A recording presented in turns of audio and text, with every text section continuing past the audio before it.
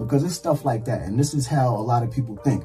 You guys probably think to yourself, why haven't you seen me on a lot of these big platforms or heard me on this, heard me at this place or this place? It's because of stuff like that. The difference between that with J Hood to me is when they were going through their turmoil, it was personal, very, very personal things that was said. Right. And I'm guessing, I don't know. I'm guessing after you cross a certain line, that it's unfixable. So, and I think the Locks is so honorable that they are getting mad at anybody standing next to them because they just like, you should believe me.